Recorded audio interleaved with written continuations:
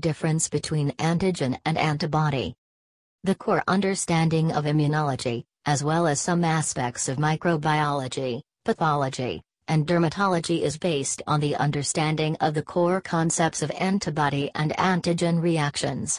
These are the building blocks of vast bases for knowledge and newly developing technologies to combat varied amounts of diseases. Antigens and antibodies can be viewed now in action, and they have become markers of investigation, to ascertain the diagnosis, as well as to assess the severity of the condition.